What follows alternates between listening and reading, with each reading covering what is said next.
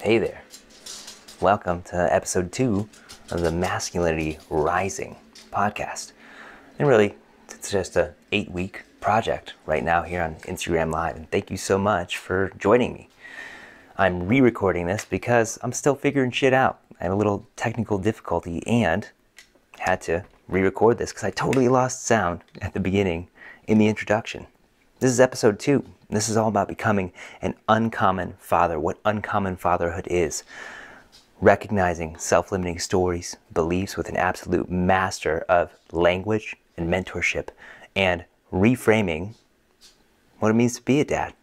Getting rid of all those old, defeating stories that so many of us run into. And I hope that you absolutely enjoy this podcast. I apologize about the change in audio that's about to come up, and enjoy this. This is value for value, so if you find value in this, please contribute that back to me right now with emojis, with comments, with shares, because if you really enjoy this, I'm going to keep doing it. But if you don't, I'm going to stop, because I'm not bringing you value, and that's what I want to do. So thank you for being here, and that's it. Oh, and one more thing. What the hell is this? What is Masculinity Rising? Well, my mission with this is to create a world where men can rise into their fullest potential. I strive to empower men to cultivate the strength, the power, and the presence to become powerful leaders for themselves, their families, and in their professions. Ultimately, my goal is to build a community of uncommon men who embody physical vitality, mental resilience, emotional intelligence, and are spiritually grounded. Through Masculinity Rising, I am here to create a movement that transforms the lives of men, and in doing so, the lives of women, children, and society as a whole. So strap in. I hope you enjoy this. Drop in the comments and share how you feel about it, and have an awesome ride. So, my man Jarrod is here. Me, Robert. Welcome, sir. Yeah, absolutely. Thanks for joining me today. So excited that you're here. Jarrod absolutely transformed my life with just a few simple words when COVID happened, and for 2 to 3 years I was in this fearful place, afraid, but desiring so much to really step out on my own and create my own business. I was like, I know that I have the potential to be an awesome coach for myself, trainer, nutrition coach, meditation teacher, breath worker, and there was so much fear around that. And I got hooked up with Jarrod through the Strong Coach, and I had so much self-doubt about, what do I ask my clients to invest in me? What do I ask them to pay me? What is my time worth? And Jarrod said something that absolutely shifted my stories, my frames, my mindset. And what he said was that you can't put a price on a human life because you are of infinite value.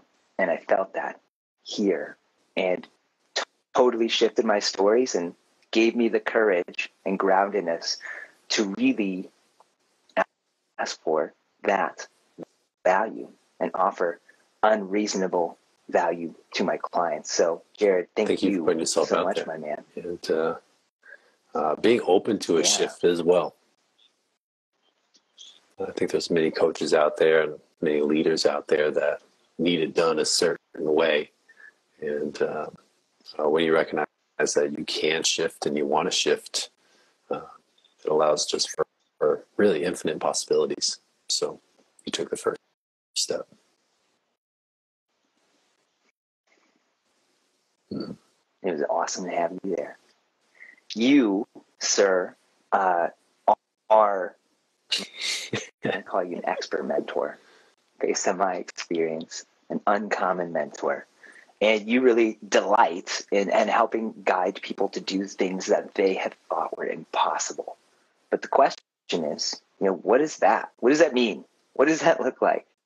And what do you do? I experience you as a master of stories through shifting that story for me. But I'm curious, what does that mean? I think mastering your story is mastering your story. And this was introduced to me a long time ago at working at Lululemon. They sell yoga pants, but it's a personal development company at the heart of it. And so each person, each educator that goes through their onboarding program gets a reframe of excuses. I think that's what you would call it, not in the corporate world. And they just call them stories. So it was like, what are the story that you're telling us about showing up late to work, or about why folding these things was too difficult or time consuming. And so that was my first introduction to it. And it really just reframed the, I would say, the roughness of an excuse, of like, maybe it was like a judgment towards a person. It just allowed me to say like, oh, this is the story that they're going to be telling me right now. And I got to experience it as if they were just reading me a fairy tale of what was happening in life. Like, I knew what happened. I understood. But the way that they were saying it, I didn't really know how much power was inside of that until much later on in my, which turned into a coaching career, with going from management to then really just like people management, right? Through different types of coaching and consulting. When you start to hear the story, as a coach, you can then find different things that are soft. You can find different things that are very rigid. And if you can address those, and call those words forward, we can get a deeper meaning of what's behind the story or where that's coming from. And then with a few quick edits, you can rewrite this story into something that is empowering to the person, or conveys a much clearer message. As a health and fitness coach, if someone came in, they're like, oh, my shoulder hurts. It's like, well, I need to hear more of that story, right? What does it actually feel like? And if they were to say things like, oh, my shoulder just feels like crap. It's like, well, I don't actually know what, if we break that down, I don't know what crap feels like. I imagine that it feels different than what your shoulder actually feels. So is it pinching? Is it poking? Is it a burning sensation? And so when we got people to explain their story or their injury a little bit further, it allowed me as a coach to help them further explore their fitness and further explore their injury so that we could make appropriate modifications. And what was true in fitness became true in business as well, or just even person-to-person communication. If you could explain that story and expand on it, we could go deeper into the meaning behind it and really formulate what is it that you're trying to communicate or declare. What do you want out of your life? So it was a little deeper into owning your story, or where the story comes from, or actually what we mean about telling a story. Yeah. It really, you talked about how it really applied for you, taking that from Lululemon, which is really like a development system, into fitness, and then taking that forward into other things in life. And one thing that I think is so important is that we're all telling ourselves stories. And I think men especially have so many inner stories, but because we don't communicate as readily with each other and openly, there's the word vulnerability around that, but I don't like the word vulnerability because it etymologically comes from opening yourself to harm. And I feel my story about that is that I'm not opening myself to harm. I'm just sharing what I'm experiencing on the inside. But that applies to more than men. It applies to women, it applies to kids. We all have stories that we tell ourselves that George Carlin, oh man, I can't think of the phrase. I'll have to look it up. But George Carlin had a whole skit on this and talking about soft talk. And it's really our way to avoid responsibility and our ways to like just bullshit ourselves. And we're addicted to it because we like to stay small, but we don't want to be small because we have so much that we want to accomplish on the inside.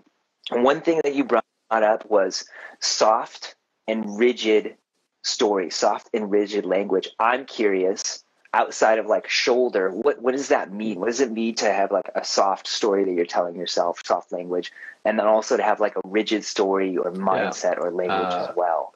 Soft language could be things like should, sometimes, maybe, one day, possibly, probably, just, They're words that we use to soften the meaning of what we're trying to say or create distance from what we're trying to accomplish. And that distance is generally safety, or it's protecting someone else's feelings. Oh, I don't want to come off too forward. It also might mean I don't want to actually declare what it is that I want. And so we put out this, someday I'm going to do this because it's something that we do want, but we're not confident enough to take a stance for it right now or declare it right now or choose it in the moment. Some of the rigid language that I put in here is more like absolutes. It's always, never. There are these extreme words that we use to box ourselves in or to paint this picture of like, it's this way and it's always going to be this way. When really those don't exist, or always and nevers. And so if we can pinpoint as a coach, if it's this like hard cap of this always happens to me, and we were just to shave that down to this sometimes happened to me, now what are we working with? Well, when is it working or when is it not working for you, right? And now we, as a coach, we can start to pull this thing apart. We can start to expand on this a little bit more. And so it's like, this person is always showing up late to work, right? Or my kids are always throwing their food on the ground. Are they always throwing food on the ground, or do they throw their food on the ground at snack time or at dinner time, right? Because there are oftentimes that there's times that those instances are happening more often than not. And so we just dive into that story a little bit further and see either what's frustrating or what are some of the constraints around it or what's going into that moment in time, rather than just discarding it or labeling it with an ultimatum or an absolute. So really should, kind of, sort of. I should get up this morning and go work out. I should meditate today. I should take a deeper look at my finances, whatever it might be. And also, on the other end, that super rigid, was the word that we used, but like binary language of like, this always happens. I never get out of a ticket when an officer pulls me over. I always get a red light. Things along those lines that create a particular path that we go down because we're wiring our brain with every single thing that we say. How do you see this language limiting people? How does it lock people in? Where's this path of shooting your pants? Shooting yourself. Where does shooting yourself take you, and where does that rigidity take you? Where do you the should doesn't take you anywhere. The should allows you to talk about it as the opportunity passes you by. I should be doing this. Because in that moment, you have a chance to choose that or not. And in that moment, you chose to shit on it. And the next thing will come, right? There's never been a case where I've worked with someone that they weren't dealing with a handful of things at one time, like a handful of things all at once. There's always something that's coming back into their fold, whether it's a family thing or a career thing or a personal thing. And to think that that's going to change that in 3 months, there's going to be less on your plate. And 6 months from now, I won't have this thing. You might be right in the sense that there's going to, the current situation or the current problem you're dealing with will be solved for, but there will be something else that comes up if you are not choosing to place something there. And I think that there's a limiting belief, or just maybe not a limiting belief, but people don't even know it's possible that if you call your shots, you call in your challenges, or you put your own challenges forward, those are more likely to be the challenges that you face. And so you have an opportunity to choose your challenges rather than just wait for the odd ones to come into your awareness. And so if you are faced with a an opportunity that you are shoulding on, you can ask yourself the question is this a challenge that you want to take on? And is it a challenge that you want to take on right now, or is it a challenge you want to take on in the future? And if it's a challenge you want to take on in the future, then you can declare that, but be specific with it. And you can start putting parameters and create a discipline around it, knowing that in 1 month, I'll be starting this, but be specific with it. If you say, oh, I'll do it next month doesn't exist on the calendar, right? April does, May does, June does. And so you can be specific with the dates that you're going to be on there. And it just creates a little bit more structure for you to get into a rhythm. Even Monday, like which Monday? Next Monday, the Monday after that, whatever Monday you're going for, just be specific with it. And then it gives you an opportunity to move forward. It's not, I should be doing this. It's, I will do this. And so you can look at the shoulds as an opportunity to decide or choose what it is that you want to do right then or at another point in time. We just talked about shoulds. Is there anything else? I mean, I think I might have missed it. Yeah, I feel like that answered my question.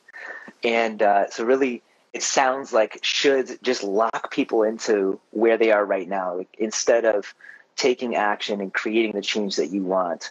I just talked with a guy yesterday who was like, I'd really like to start running so I can have the cardiovascular fitness to run around with my 3-year-old and 6-year-old. And instead of just, I'd really like to start running, I should run. It's saying, I'm going to run this next Monday, instead of just like, on Monday. Well, what Monday?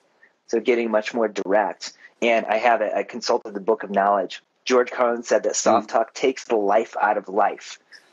It takes everything out of your life because it paralyzes you. You just sit still. And then he said that Americans have trouble facing the truth. And that's what our soft talk is doing, is it's really protecting us from the truth, keeping us safe. You said fear. Fear is one of the big reasons why we go in that. We fear of stepping out, being hurt ourselves, or saying something that's going to hurt somebody else. And so they invent a soft language to protect themselves from it, to protect themselves from the truth. You're bringing up fear or a challenge that people are going to face. And they know going into something that, like, for example, if you wanted to get started on a running program, we want the outcome. Like, we obviously, I want to hang out with my kids more. I want to be able to keep up with them as they grow up. They're only going to get more energy. And if you were to ask some logical question, is like, when you start running today, are you going to have more energy, or is it going to be a period of time of adaptation, of starting to run a little bit, maybe you're going a little further, maybe you're going a little bit faster, maybe you're doing it in the woods versus on a track or on a street. And then we start to see how big this mountain is that we got to climb. And it happens in an instant that we go, wow, there's a lot of work to be done here. And we fear that first step, even though the first day might be the easiest day ever in training. And so rather than allow this thing to build out, we can keep our eye on the prize of, I want to spend more time with my kids or have more energy with my kids. And then what is the simplest step that we can do to continue that action? Because we know it's going to take quite some time before we actually see the end result there. And so would you rather see that now, or do you want to see that 6 months from now? Because if you want to see it 6 months from now, we got to start now. Like, at any point in time, your best opportunity to see the results in the nearest future is to start today, because we don't necessarily know when that result's going to pay off. But if we wait 3 more weeks, we don't necessarily know what life is going to throw at us. But if we start today, we're going to have a lot more information to work with moving forward.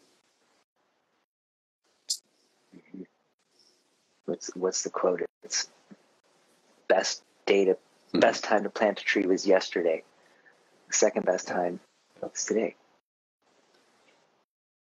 Something like that. Maybe it was 20 years ago. 20 years ago, best time to plant a tree. Who knows? Somebody look it up. Drop it in the chat for me. So we've got soft talk. We didn't get into the rigid talk quite as much. but I don't even know that we really have to. It seems like this language that we use, this soft language, I should, could, I really like to, and the this always happens, I never catch a break. These things lock us into a mindset. If anybody is listening, definitely check out the book called Power of Ted, The Empowerment Dynamic. And in that book, it's a story. Stories are so powerful. We're talking about stories right here about an individual realizing that he was operating from a victim orientation, which is like, things are happening to me. And when we're in that victim orientation, it tends to be very paralyzing. We tend to get stuck and have trouble taking action. And that could be like, you could notice that you're doing that through, oh, I'm going to start eating better on Monday, like what Jarrod said. Rather than setting a direct date, you're protecting yourself from taking action by saying, I'm going to do it Monday, but what Monday? I'm going to do it someday. But we're never really taking that step out into the wild, across the threshold, into adventure.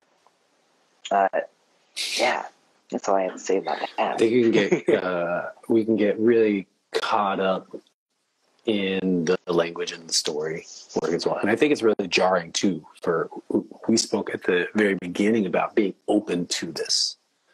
And so in a professional setting, whether it's you pay me for mentorship, or we are in a program of health and fitness, or we both signed up for a course in language, really easy to talk about this stuff and get lost in it. And it's a really fun technique to nerd out about. It's super powerful tool to use. It's also the easiest way to get in an argument with someone that's not interested in this. So the idea of coaching without permission may need to be addressed here when it comes to a significant other, an employee, a coworker. If you just straight up call them out on that story, or you start to adjust some of the language that they're using, you can invite them into a conversation. But I found that in personal development, if you're in it, great. But most of the time, people are caught in the wake of someone else going through personal development. It's super jarring on the relationship that they currently have, or the relationships that they're trying to cultivate, because there's so much learning and expectation for other people to learn around them, that it's really important for you to recognize this for yourself first. I remember going to landmark education 16 years ago now, and I think it was within an hour or two, it's like, you're gonna, like the announcer, the MC was saying, you're gonna think this is something that your sister should be here, or your parents should go to, but you're here for you. So be here for that. Don't recommend this to anyone else until you experience this and you do the work. And I find myself reciting that when I read books or go through courses. Anytime it's like, oh, I should recommend this book to someone. It's like, you are trying, like, absorb the information for you first. Do the work, digest it, consume it, do it. And then if you still feel called to share this with a certain person, do so afterwards, but first do it for yourself. So if that's language or the story, and you know this is coming up, this is your chance to then seek out someone that can help you with that, or know that you are limiting yourself with it. Not, I think my wife needs to come in and talk to this, or my husband needs to talk to you about this stuff. Yeah. Yep. Yeah. My wife definitely needs to come in here and learn how to do this. I'm good at it. I'm direct. That's exactly what I want. Yeah, I get you. Yeah. How's that working out for you? Right. So I think that was a big learning lesson too, of just like my personal development. It really will cause more disruption than, I would say, success. unless I upgrade my communication first, and to be able to bring people into what it is that I'm working on, what I'm doing, and how I plan on serving other people. I thought just if I got better, everyone else will get better too. But that's not necessarily not the case. So yeah, if you're going to go into this, you got to go into this work doing it for yourself, not for other people. Mm-hmm. Why do you think it's so important for people to go into this work, to start mastering their stories, to start noticing, oh, I'm soft talking right now, or I'm really rigid in this mindset, and to start unwinding that stuff? I don't know if I've met a person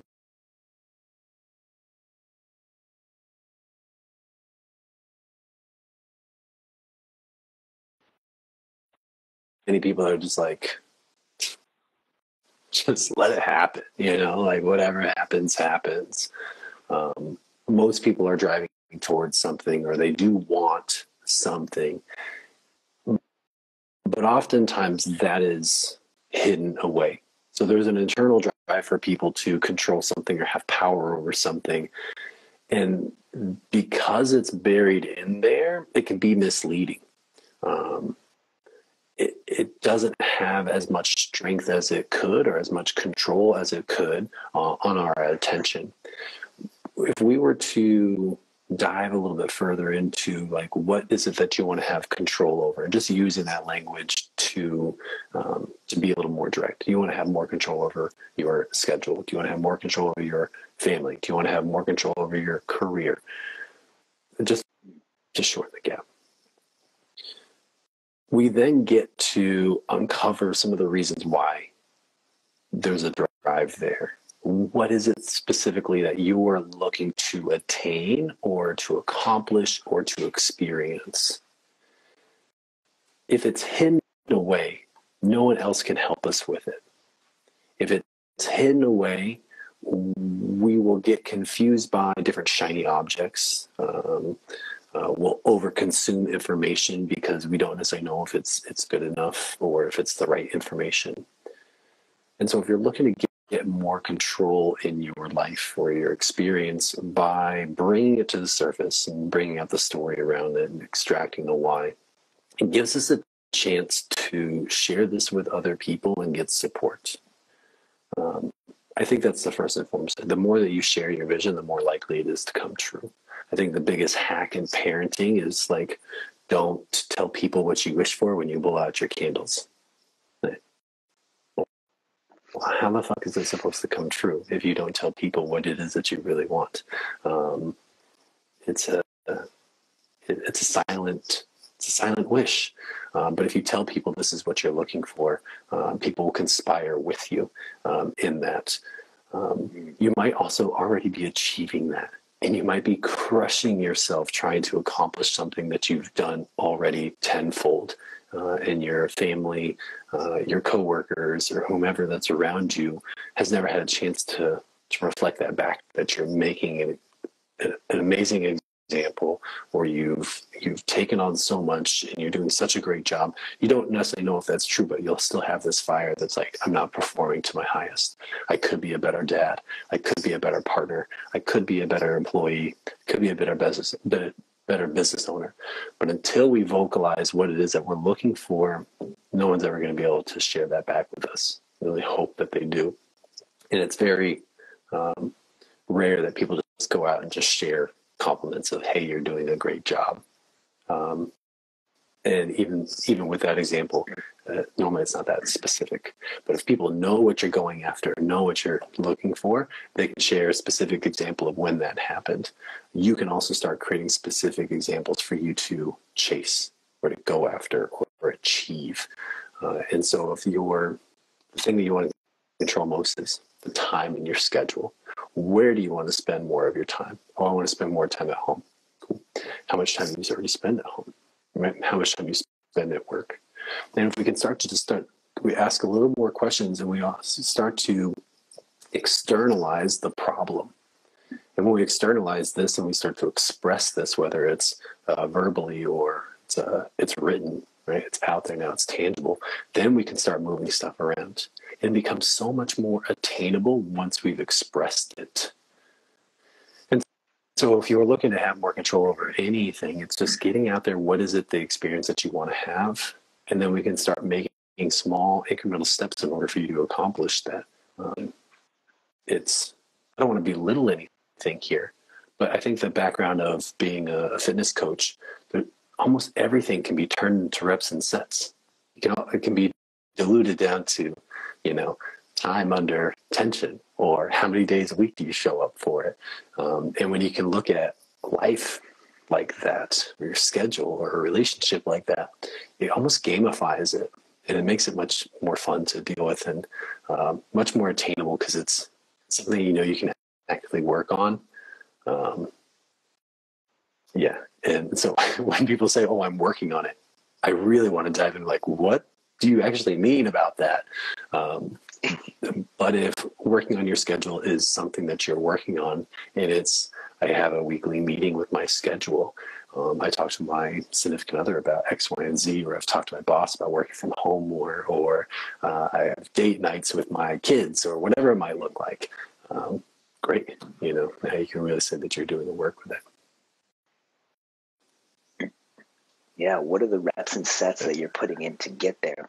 So really, I imagine the story that's flying through my head right now with this is that beginning to get a hold on your stories, how much you should yourself, how much you should your pants, and how rigid you are in your mindsets helps you go from driving like this to, my hands are up in the air if you're listening, to putting your hands on the wheel. All of a sudden your hands are on the driver wheel. Now you can steer your life wherever you want to go, whether that's any part of our 5 life areas, our health, our relationships, our profession, our finances, our spirituality.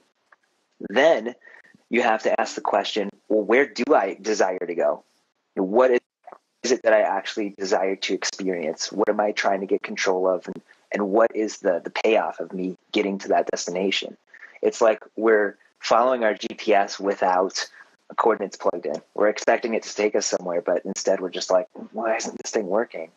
Because now we put our hands on the wheel, but we haven't said, oh, this is where I want to go. And then finally, if you're driving across the country, unless you can produce gasoline or electricity from your fingertips, you're going to have to stop and interact with someone or something and say, like, oh, hey, this is where I want to go. You have this thing that I think could help, and fill up your gas tank. Or in real life, communicating like, hey, here's where I want to go, to other people in any of those 5 life areas. And then putting in the reps, putting in the sets. You want your relationship to be better? Schedule intimacy date with your partner. It doesn't have to be physical. You're just going to talk to your partner and be like, here's all the shit that's going on in my life. Here's my story. Here's how I feel about the relationship. My story about it. Not this is what it is, because that's a defining story, but like, here's the story I'm telling myself. Here's what I'm experiencing on the inside.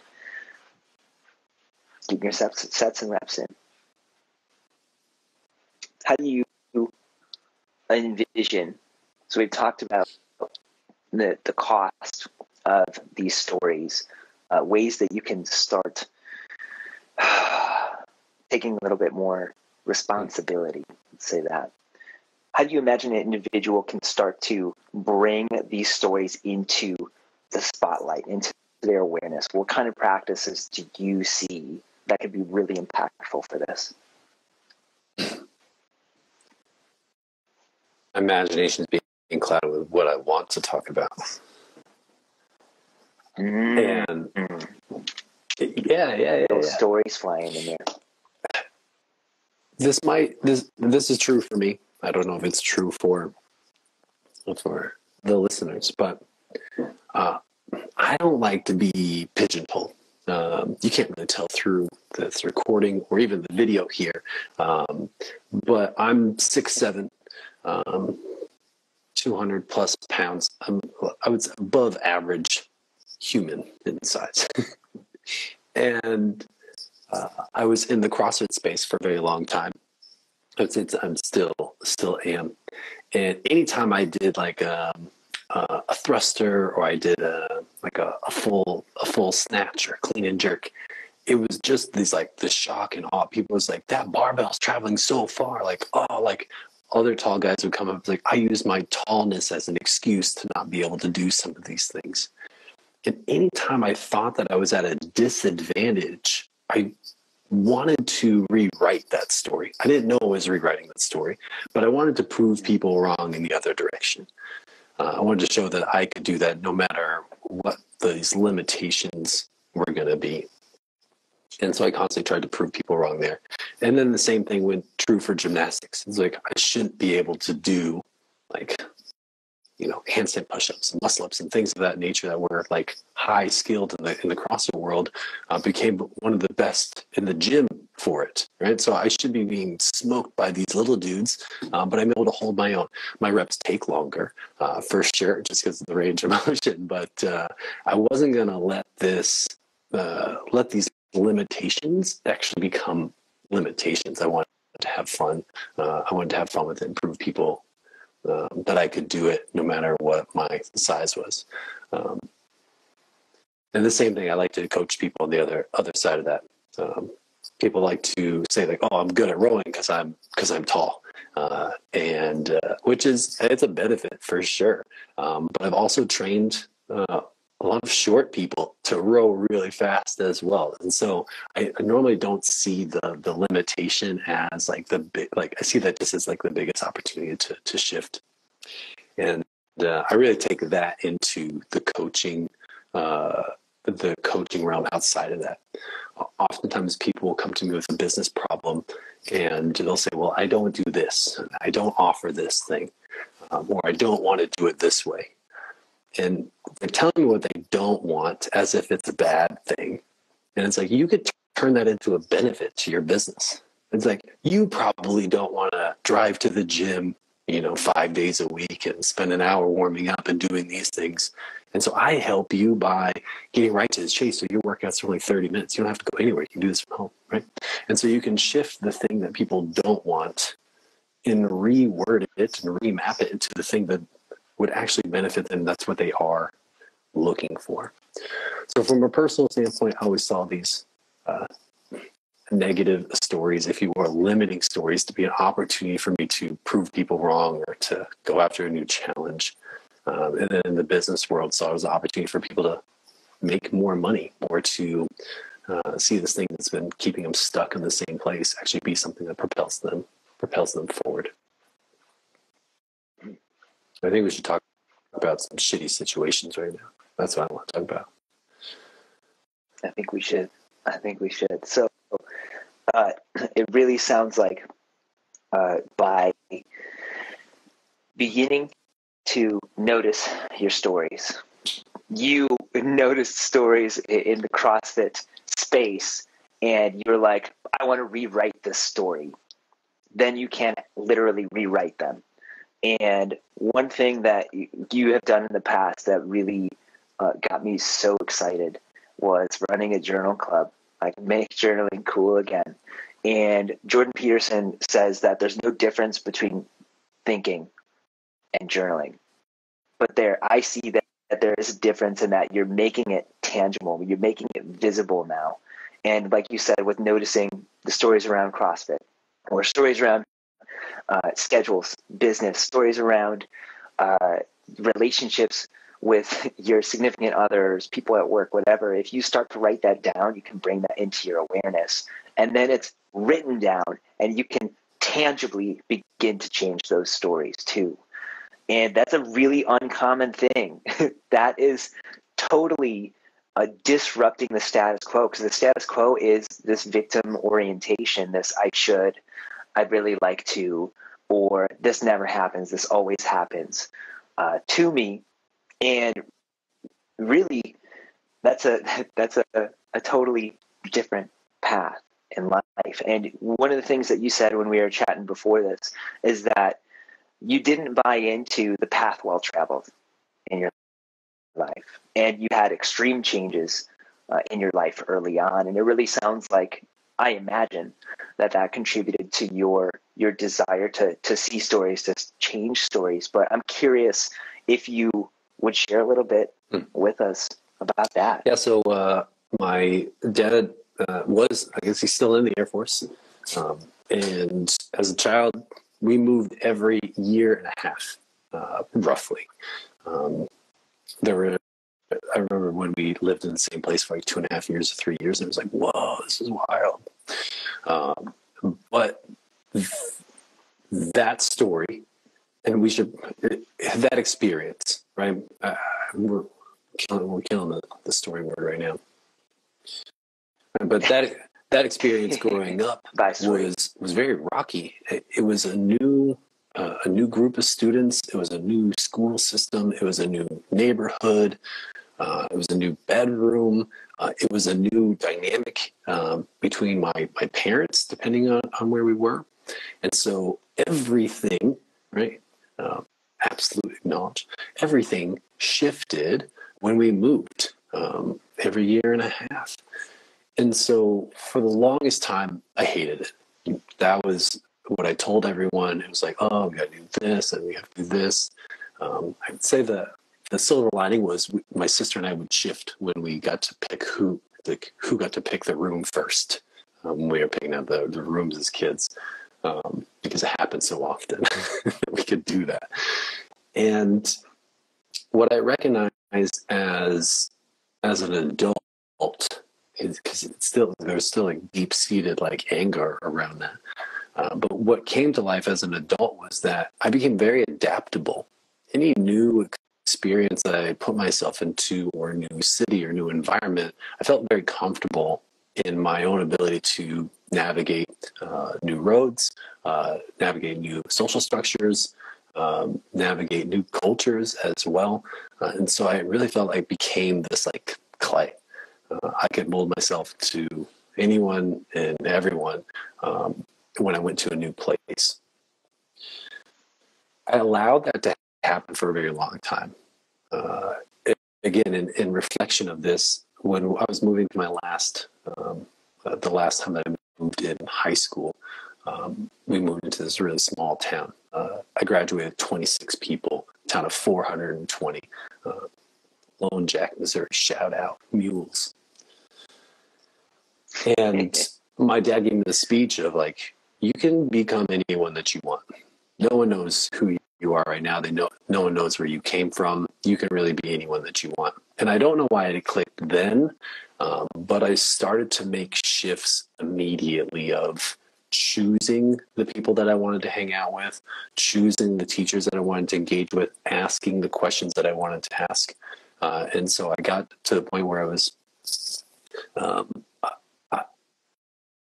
able to like throw myself into this community and become a part of it, a big part of it immediately, as opposed just to be a person that's trying to fit in. And so what came to me later in life with this mantra of I sit with confidence at new tables. And what I get from that is the ability to ask questions, be curious, and also be willing to share from my experience and my ideas as well. And I really take that as if we want to remap what vulnerability is, I believe that to be true of like the willingness to ask questions and also to share your truth or share your experiences. And so I really got to take that into life and quickly realize that anytime I was into a group setting or a team setting, that I would rise to the level of captain or coach, and really anywhere. And so to me, that just remapping this, like, I'll shift to whatever like they need me to be, really allowed me to now step into this, like, I'm going to choose the role that I play in this. And I'm going to be the one to take a stand for the changes that need to be made or the energy that needs to be brought. I'm going to be a resource to the people that are around me, and harness these abilities. And so that's a little bit of the upbringing of like how I got to this point of like nothing needed to be normal. We could always throw this new experience in there and create change. I think the root of where we were getting at was, I don't believe that things need to stay the same. There's no traditional model that I followed growing up, and so when it comes to doing something annually, or people are always going to be like this, doesn't register as true in my life. I think everyone has the ability to change, and I think your experience has many different perspectives that you could take on it. And so I don't believe that you're ever stuck in one place. You might be stuck with one viewpoint, but that's a simple conversation just to shift it. That's a change of scenery. That's a change of conversation. That's a change of a journal prompt. There's many things we do just to shift that view, and possibility just blossoms from there. So this idea of being stuck in one place just never really registered to me. I never bought into that. And so when I run into people that feel a certain way, I find myself compelled to help them at least see that they have more than one option.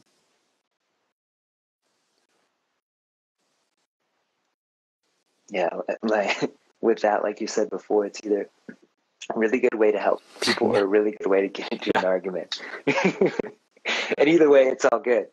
It's as we go through this work, you touched on earlier, as we go through this inner work of mastering our own stories, it's important to master them within ourselves before we start pushing outward with it. And it's said in spiritual communities that as you evolve up the chakra levels, or if you want to think about it like Maslow's hierarchy of needs, from scarcity and upwards towards self-realization, that when you're in relationship with somebody, it becomes really, really, really, really, really, really challenging to maintain that connection once you evolve more than 1 to 2 levels above them.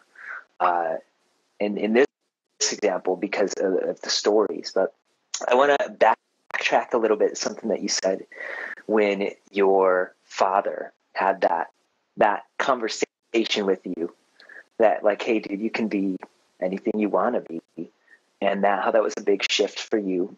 And it's so important, one, that kids, especially boys, have a father figure like that. And 2, to have that moment where your father makes it explicit that he sees the wildness, the potential, the dangerousness, but also the capability that's inside of you. And when he did that, you were able to see it within yourself and take permission to go out and be the captain of your own life and any team that you were on. And that brings me to fatherhood, because you absolutely, Jarrod and I met right before I knew that my wife and I were pregnant with our first child. And I told him in a group mentorship call, like, hey, my wife and I'm not telling anyone else because it's so early, but my wife and I just figured out that we were pregnant. Jarrod was so excited for me. And he and I chatted a little bit offline about it. And I was like, hey, man, I'm really scared, because there's all these stories about like, I'm not going to be necessary within the relationship anymore. That like, it's going to be mom and baby and dad's on the back burner. That dad doesn't have a role, and that like our relationship, my wife and I, is going to fall apart, and dad's not important until the kids get older. And you, sir, totally shifted my view, especially when it comes to, we were talking about shitting your pants, but having other things in pants of the baby there, of taking responsibility as a father and creating a strong relationship. So I'm curious, what are your stories about fatherhood? Man, everyone tries to scare you. Absolutely acknowledge. Most people try to scare you around it. And it was something that I recognized immediately when we started to tell people that we were having a baby and going to different doctor's appointments. And the women were sharing their own birthing stories with the mother of my children, and they were horrible. And it was just like, please stop, like, just throwing your traumas out here right now. Like, again, not asking for it. It was just, this happened and this happened and this happened. And it's like, okay, I'm trying to keep a calm, solid person here, like going through this. And I really didn't like that. Everyone just kept asking me, am I ready? Or like, oh, you're going to deal with this and you're going to deal with that. And like I kind of like peeked at this earlier, was that when someone tells me that it's going to be hard, I immediately think it's going to be easy. I just throw the pendulum to the other side, like just huck it. And it's like, this is going to be easier. And they kept I'm fast forwarding a little bit, but it was, even at the newborn stage, it was like, oh, just wait till they're 2. And it's like, I can't wait till they're 2, Oh, just wait till they're 3. Like, bring it on. And they're just like, they just get more terrible with age. And it's like, I just kept telling myself every single time someone said that, like, this only gets better. Your kid is only going to be able to communicate with you more, right? You're only going to be able to build a better relationship from here. Like, you have more and more and more opportunities to build this thing. And so that's what I want to keep. Like, those are the glasses that I wanted to put on. And I really like looking at things through like lenses, like physical lenses. And we talked about like the difference between thoughts and writing it down. When you write it down, you then have this thing that you can take with you always. It's a roadmap back to a feeling or a thought that you had. If you can't do that with just a thought, you can't recall a thought.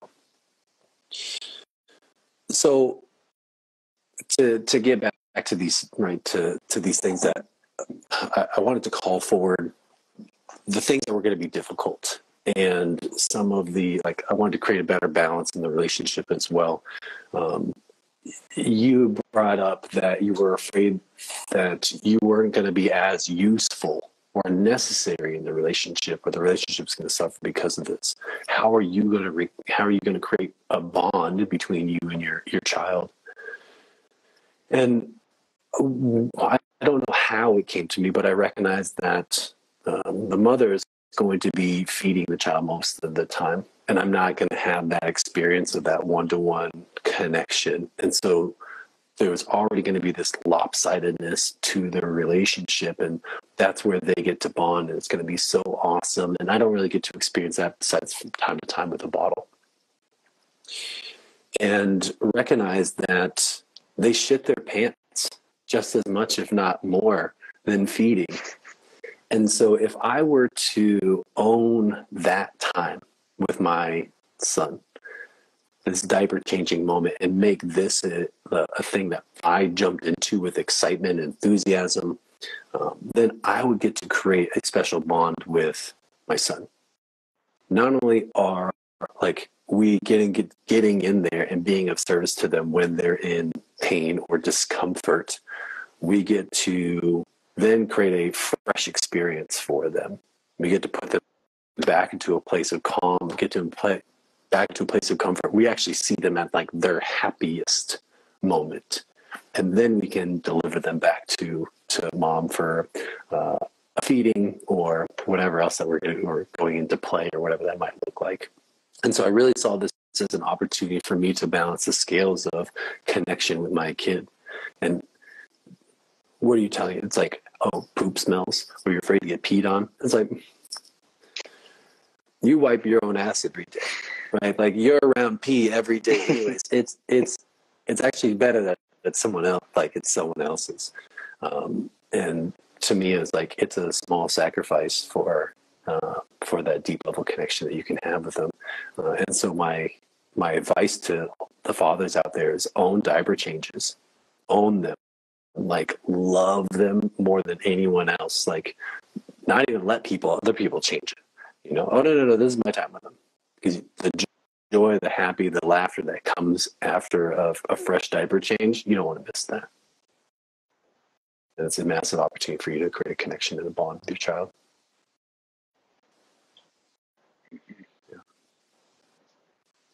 Yeah, I took that wholeheartedly sincerely, I ran with it. And I would, Jen and I used to like fight for who was going to get out of bed in the middle of the night to go change his diaper and to put him back to bed. And I think a lot of dudes struggle with that. And if you take the initiative to do that, to create that relationship, and like, yeah, well, mom gets to feed him all the time. I get to change diapers. I get to do that. And that's my role. That's how I serve here. And I get to take care of her while she takes care of him or her. That's if you have a daughter. You have a very hands-on relationship with them, with that kid. And one of the things that Warren Farrell wrote about in The Void Crisis is we all know that when women become pregnant, their brain structure changes. Their mommy brain comes online, that nurturing part of their brain.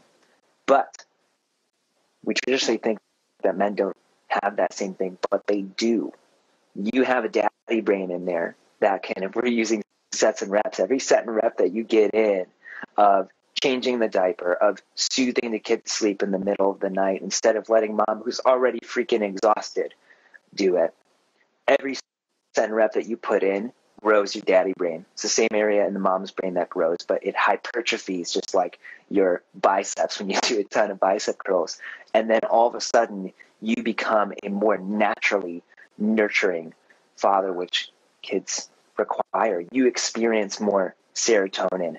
Ah, this feels good. More oxytocin. I always struggle with that one. Always. I noticed. Oxytocin for enhanced bonding, love. And all of a sudden, you become an absolutely uncommon dude, an uncommon father, rather than just leaving it to mom. And then, like we talked about with shoulding and not taking action, then creating that story by your inaction that dad isn't needed and that this is going to affect the relationship between me and my wife.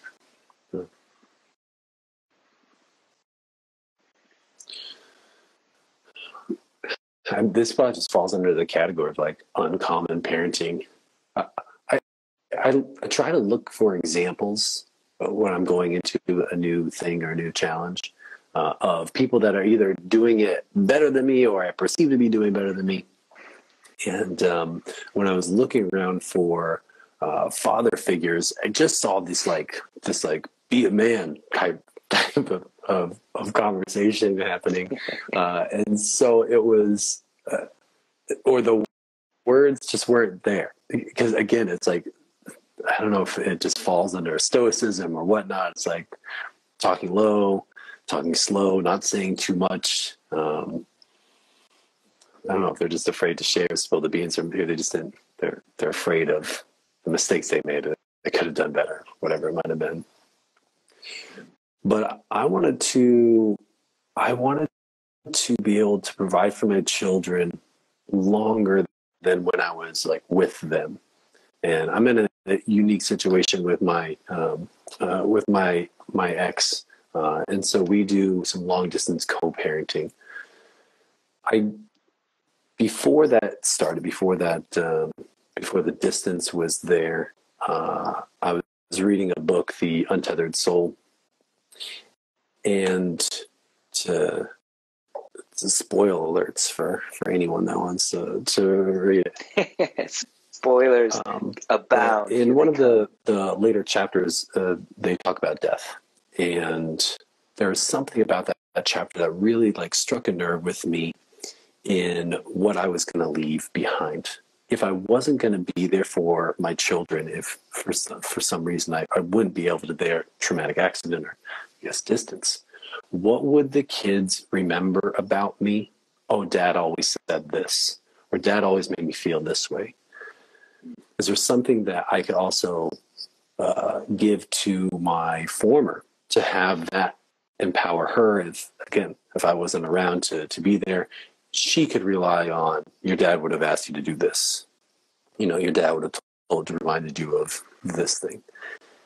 And so, we've been talking about the power of words. I wanted to create this as simple as possible because I was talking to a 6-year-old and a 3-year-old. And so I came up with 5 different words that I wanted them to repeat to themselves over and over, and know that this is really all I care about. Figure out whatever these words mean to you and how you develop these words. Fantastic. But I wanted my kids to remember that those were the important things. It wasn't grades. It wasn't necessarily championships or anything like that. It was for them to embrace their own style. It was for them to embrace their own creativity, their own athleticism, their own intelligence. And if I were to ask them, even right now, if I were to call them up and tell them, like, hey, what are the 5 things? They would be able to recite them out to you. Not only was it just these mantras, because I think that's also just like staring into the mirror and saying good thoughts, good things. But it gave me a chance to acknowledge them in moments where they were participating in those words. So I could say, like, wow, that was really creative. Man, you're using your intelligence. Man, like, I really like the style that you're pulling off right now. It allowed me to anchor those words into praise. And kids love that. They love being part of jokes and inside stories and all of that stuff. And so I was able to create that through these basic words or mantras, and use that to promote more of those attributes in their life. And I think it's a really simple way of being able to coach or being able to parent with less words and a lot more power too. You don't have to explain yourself too much if you can just go like, oh yeah, you know what we always talk about? That's what I'm talking about right there. And just show them in a real world example. Mm-hmm. Went on a pretty long tangent there, Robert. I appreciate you letting me to share. It was perfect. That's probably one of my favorite things.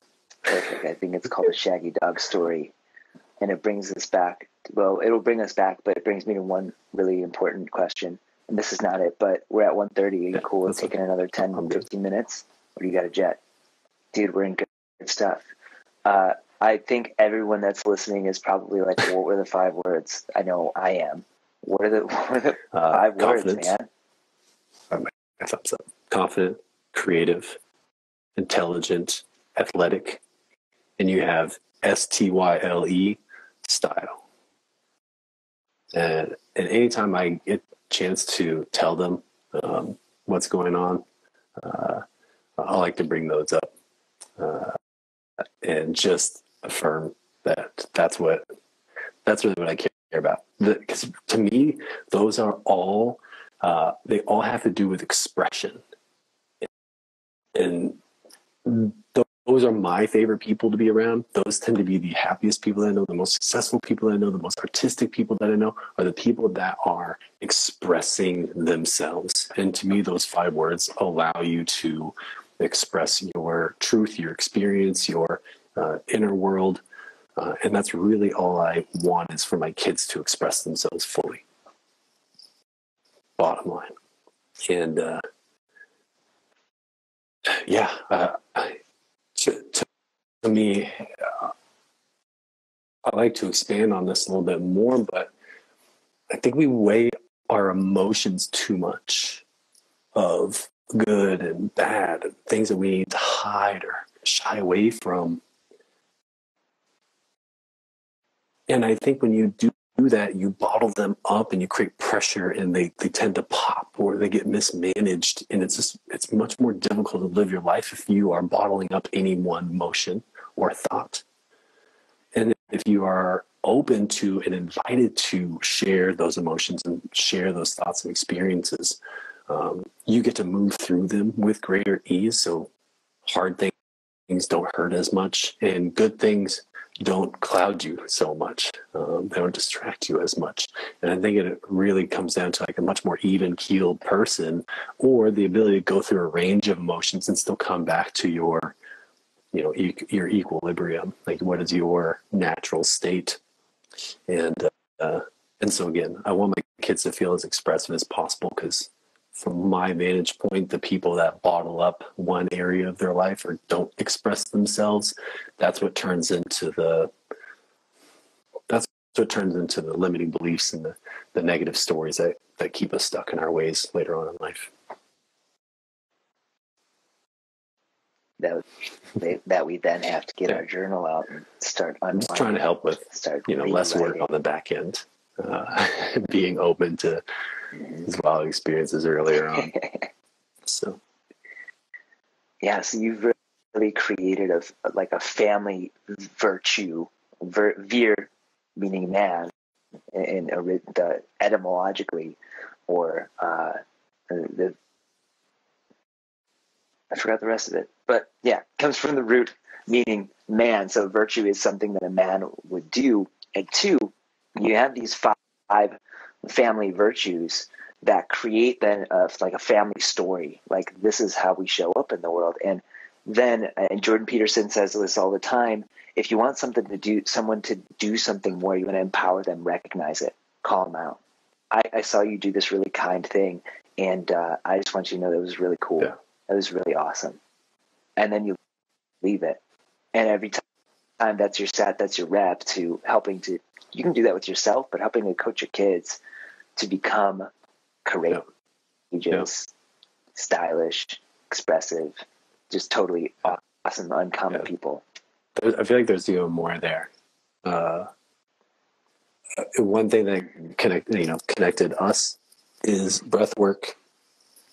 And as a child, they experience pain and tears more than they probably ever will into maybe some larger events later on in life. But how often do your kids cry?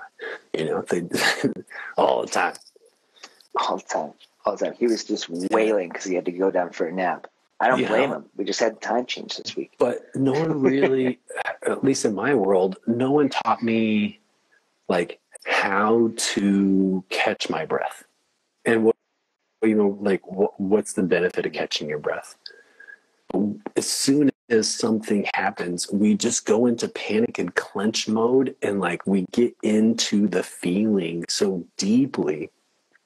And there's nothing wrong with experiencing that, but experiencing that is also somewhat of a choice. And I say that lightly, but we can allow the pain to fester and to build, or we can acknowledge it, bring our breathing, bring control back into our body, and then allow that to calm our system down. And then we can start having a conversation about it, or acknowledge the problems even quicker than we were if we just allowed the crying to continue, or the instant to continue.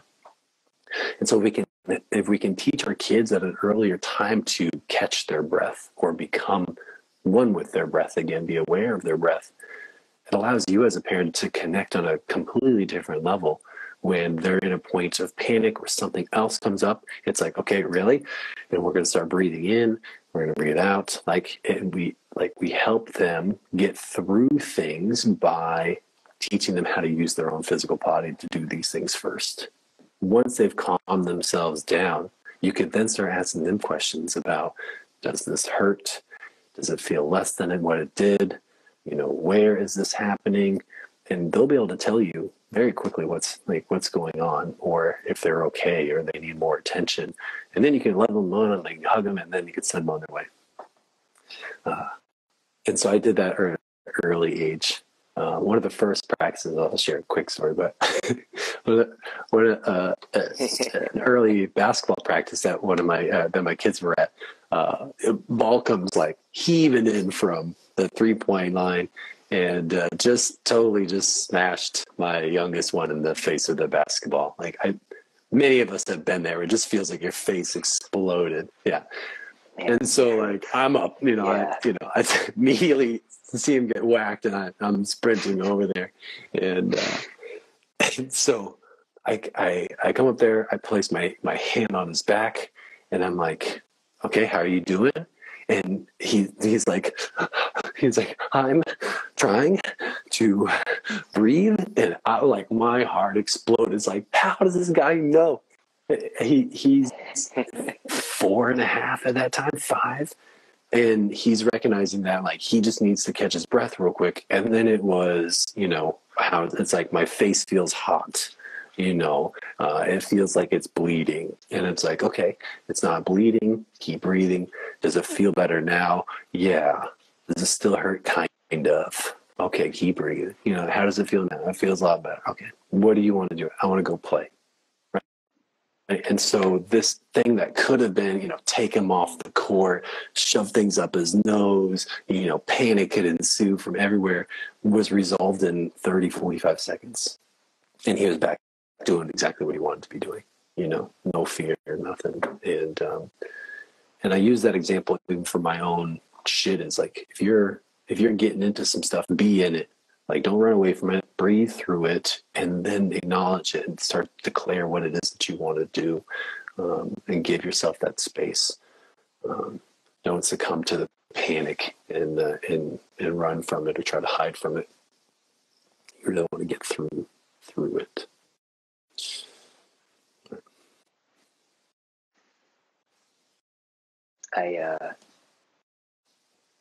My son's 2 months old, and already a men's coach. Already men's coach, yeah. If you guys have seen my stories, he's a men's coach for sure. If you haven't, go check him out. He when he loses it, he gets frustrated, man. I'll just ask him like, "Hey, man, do you want to help?" And he'll be like, "No," and I'm like, "Cool, you're allowed to cry. Go for it," and like let it rip. And sometimes he says yes. And I remember having this moment when I went into a little like, how do I teach him how to breathe? He's 2 mode. And I was like, oh, he blew out his candles, or at least he tried to blow out his candle. So he was crying, wailing, tears running, face red. It's getting dark out. All the lights are off. And I'm like, his 2-year-old candle is in the cabinet. Let me walk with this dude. We're going to go get your candle. And I just got the candle out, and I was like, hey, buddy, you remember how to do this? He's like, yeah. And I was like, okay, watch me. And then he was like,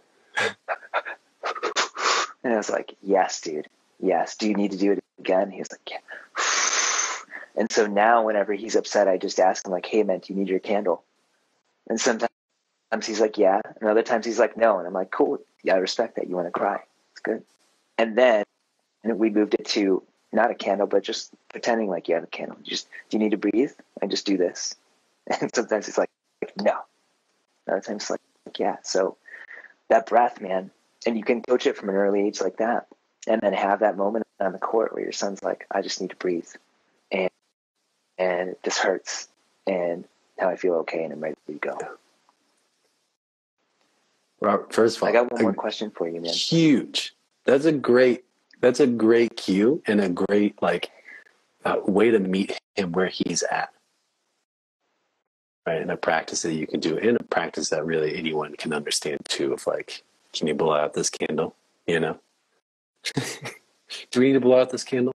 I'm gonna tell that to Sarah later. Blow the candle out, right? Yeah. It's so good. It's so good. And watch, it might not work, or maybe it will. It'll be absolutely amazing. You never know. In our last couple minutes here, they're now. How old are your boys? 9 and 12. They're 9 and 12. You also have a new little one on the way that's going to arrive, and you're, I imagine, in a much different place now than you were then. How are you going to manage and approach fatherhood differently now than how you did at the beginning? If I were to stick to my same pattern, which I probably will, everyone is telling me little girl is completely different, and it's the most terrible, loving relationship that you're going to have. And so for me, I've just been reworking that of what type of relationship do I want to cultivate, what I'm going to be open to. And so for me, I'm going to be as open as I possibly can to how she develops. I don't know what it's like to raise a a girl into a woman, but I have the strong confidence that my partner does, just through her own modeling on how to express herself as a woman, how to really like express her truth and really just like allow her to be who she becomes. I imagine that there's going to be a roller coaster of emotions that happen, much different at some puberty ranges than it is with my oldest right now. But equally, rather than being fearful of that, really being open to whatever comes and just being straightforward with either my experience or getting her the support or help that she needs. And I'm open to being slapped in the face. So literally, yeah. But that's a big piece to me is just providing safety and providing space for her to be as expressive and creative as she wants to be. So, yeah, I think that's a core belief in raising a human being, gender neutral. Yeah, just be yourself, as big as you'd like to be, and there's no rules. They're all made up. Break everything if you'd like to, and I'll help you do it along the way. Yes, those rules are the stories, and you get to write them. I love it, man. Thanks for the thoughtful questions. That's all I got. This is great. I love the format of this, and for the people that are listening or watching this as well. Robert and I started this off with breath work and connecting and just dropping in. And there's such, we talked about helping other people breathe, but there's such a benefit of breathing with other people and breathing through transitions before you get into any type of environment that's new, of down regulating, syncing with your breath, and allowing yourself to be open to conversation and be aware of your surroundings. So thank you for facilitating that before this. And anyone that's listening and you need help connecting with others or yourself, like, reach out to Robert. And reach out to Jarrod, man.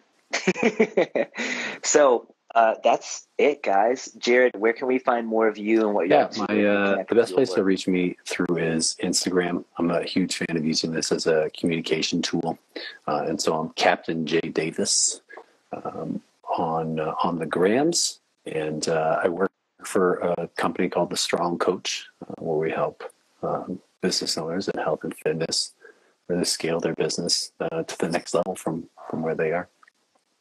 And so if you're in the health and fitness space, ask away. I'm an open book with that. And if there's any personal relationship or parenting roadblocks that you're running into, I'm happy to help you.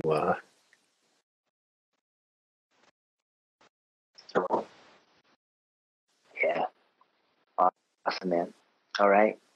I'll put that in the notes so you can just click away and find Jarrod. And that's really it. Things are going along. Thanks for being here, man.